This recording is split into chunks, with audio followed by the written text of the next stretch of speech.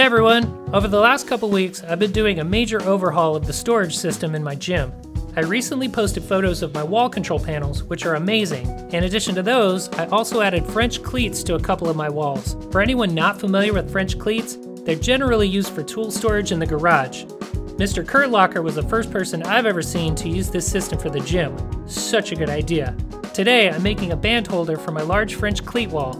It's a simple project that looks nice and clean when it's all done.